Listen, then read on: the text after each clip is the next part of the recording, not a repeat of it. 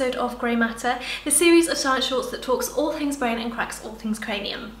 What if I told you I could sell you a pill that could cure a broken heart, help treat sleep disorders, and help some people manage their pain? And what's the magic ingredient inside this pill, you ask? Well, it's sugar, or more specifically, it contains the placebo effect. The placebo effect is a positive change in a condition after being given a treatment, and it's caused by a psychological response to being given a treatment rather than being caused by the treatment itself. When some people think that they're getting medication, but they're actually getting something inert like sugar, they can still feel therapeutic benefits. The placebo effect kind of acts like classical conditioning. Because you think you're getting a treatment, you feel better. And we find a number of factors can alter the perceived effectiveness of the placebo pill, with size and colour of the sugar pill changing the placebo response. A good response to a placebo is linked to increased activation in the reward and motivation pathways in the brain.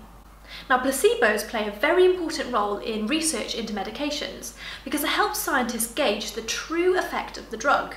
We can compare the effects of a placebo versus the active drug to ensure that the drug is truly treating the symptoms. In a medical trial, volunteers are divided into two groups. One is given the actual medication and one is given the placebo. If the group who are receiving the active drug show significantly more therapeutic benefits than those receiving the placebo, then you know that the drug is truly effective.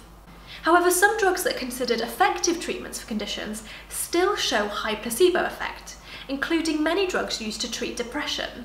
And although these drugs show a high placebo effect, they still have significant medical benefits, which can't be said for homeopathy or natural remedies.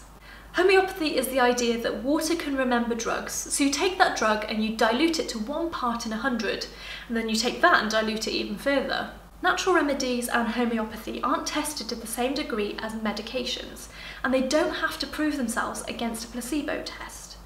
So the chances are any medicinal benefits are due to the placebo effect. So that's it for this episode of Grey Matter. Stay tuned for next time.